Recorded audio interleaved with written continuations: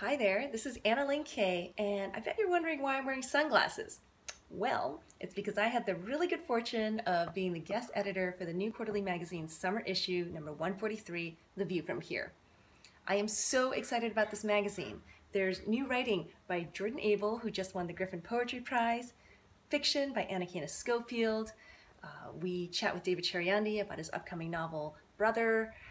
We feature new writing by an incredible array of writers such as Pasha Malla, Billy Ray Belcourt, Evelyn Lau, Suvankam Tamafung Sa, Leah Horlick, Jasmine Seeley. It's a great slate of writers. There's deep dives into issues such as mental health, class, sexuality, identity, and Confederation 150.